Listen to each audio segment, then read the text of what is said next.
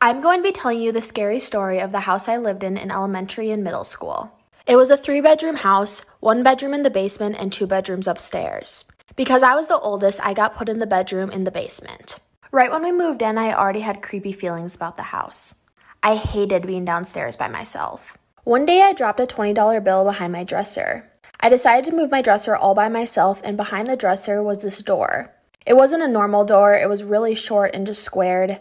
It was also glued off, so I couldn't get into it. Me and my neighbor, who were best friends, worked at it for days to get into it. We finally got it open, and inside was another room. It was almost like an underground attic. The walls were wooden, the ceiling was wooden, there was no carpet, but it smelled awful. My parents found out and they were super mad at me for opening the room. They of course put that dresser in front of that door for a reason because they knew I would explore it. But after that, things started to get weird. Stay tuned for part 2.